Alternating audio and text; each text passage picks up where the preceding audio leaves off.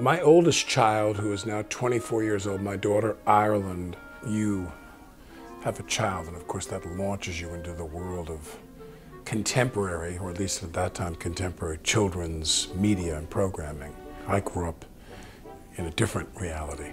I grew up in Bugs Bunny and, Popeye and these silly, and all the Warner Brothers cartoons. But at that time, Thomas was everywhere. And you would hear that song, dun, da, da, da, da, da, da, da. And I love the naivete of it. I love the innocence of it. I thought it was really I love the simplicity of it. I think it was Britt reached out to me, and Carlin had done some of it. I think Ringo was before me, and she asked me if I would voice a season of the show. And the key is that I met Britt. And when I met Britt, who's this incredibly unusual woman, and she told me the story about how she got the books, the Railway series, and I just adored Britt. And when she said to me, do you want to do this show? I said, sure. Very often when you do projects in this business, it's who's doing the asking. And there is, kind of an unavoidable likability factor. And I just really loved Britt. She was just a great lady, and we did a couple seasons of that. And then they asked me to do the film, which is a whole other saga. Important day, Mr. C? It is a very important day.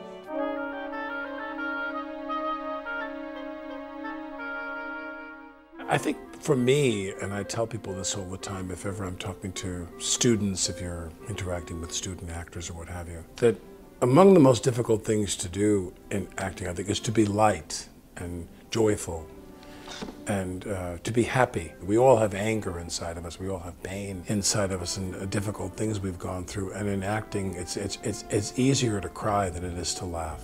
It's easier to give some very admonishing speech in a courtroom or what have you than it is to be a protagonist in a children's fantasy film and to keep it warm and simple and to have a positive lilt in everything you say. What I said to myself was, you can go too far, and I'm sure some would argue I went too far, but I do come from that mindset where you're sitting there going, what time is it, Bob? You keep everything you say, what time is it?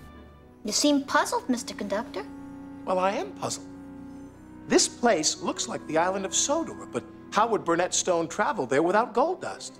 Sparkle's been the only way to make the trip since the lost engine disappeared. To keep everything light, bright, warm, and simple. That's tough to do. And some days you come to work and you're just not in the mood to be like, we better head back to the station. And that kind of thing. But that was the job, I felt, was to keep that character someone who was like a host. You're the host. The other characters are going through everything, and you're there kind of as a guide to help the kids go through the whole story. Anyway, I just came to say goodbye. I have to go now.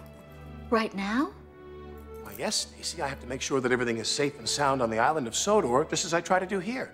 When we did the TV show, it was one situation, which was, it was Britt's baby, and she called all the shots, and we'd go into a booth, and she would give you very simple directions, and slow this down, pace this up, come in quicker here. When we did the movie, which was not the TV show, it was live action, we were there performing, which was a big difference, and behaving, and wearing wardrobe, and staging scenes, and so forth. It's a beautiful day. I mean, we're down, but we're not out. No, we're out. But we are not down. I'm always of the belief that there's a right amount of takes. There's a right amount. It could be 4, it could be 8, it could be 11. And again, with this kind of children's programming, there's an ear you have. You develop an ear. Everything is sound in children's programming.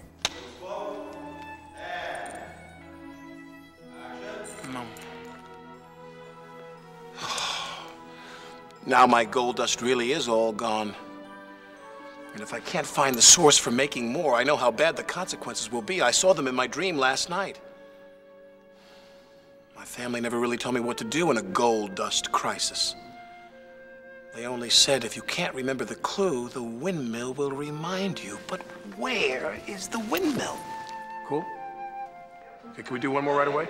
I remember with the Mr. Conductor thing, I wanted to kind of keep it positive and warm and sweet even, but not the same throughout. So there were sometimes I think I I lost my train of thought, and I thought I was on a Scorsese film. So I thought, let's do 30 takes of me saying, it's 4 o'clock. You want to give the director what they want. Most of the directors I've worked with, most, not all, but most are people who I admired a lot and wanted to make their movie. When you start out doing a movie, the director's the one that makes the movie, not you. You're an element of it. And filmmaking is an extraordinarily collaborative process. And you want to make sure that you're doing your part. And there were a few directors that I wanted to please as much as Britt, because I just liked her so much personally. What is that? That's right, it's sugar, Diesel. And if I throw this in your tank, it'll seize you up for good. Make the most of tonight, Twinkle Toes, because you won't like tomorrow. Mara had some difficulties before we started rolling the camera, and she came to work, and we were all very concerned about that. I think her mother had passed away, and she was very, very despondent about that. Remember, that was something that cast a shadow over a lot of what we did, was her emotional state as a result of this obviously terrible thing. I have to tell you something, Mr. C. I've heard a train whistle, and it sounded like it was coming from the mountain. Mountain. I just remembered another part of the clue. Stoke up the magic in the mountain and the lady will smile. But we need more information, Lily. And I know that your grandpa could help. Britt had partners in a company that were doing this with her. And as with most movies you do, there's a swarm of non-creative people giving you their opinions of the film. And the thing I love about Britt was, like all good directors, she didn't transmit any of her tension on the set of the film. The Britt that I worked with in the booth of the TV show was the same Britt that showed up every day for the film. And I think that there's a part of me that what was difficult about the film in that way was that she thought she'd proven herself.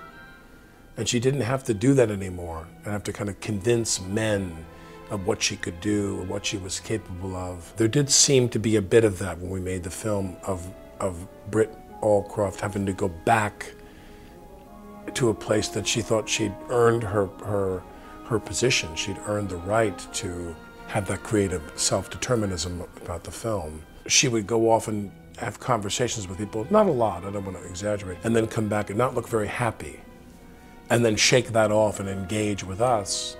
She was always the warm, positive conductor, if you will. She was Mrs. Conductor, Ms. Conductor, of the filmmaking experience and keeping it positive under those two difficult things. You know, Junior, there is a railroad. With palm trees? 1 or 2. And sunshine? Sunny spells. I'll take it. What's the way?